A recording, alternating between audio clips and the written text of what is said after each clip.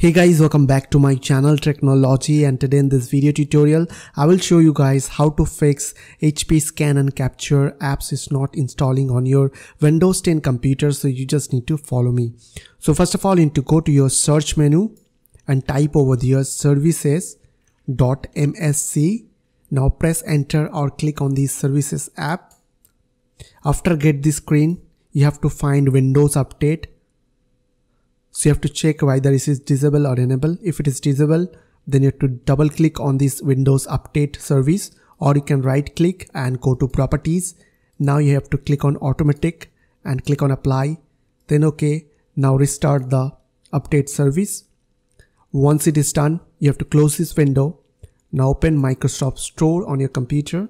Just type over there Microsoft Store and just click on this app. Now try to find HP scan and capture app,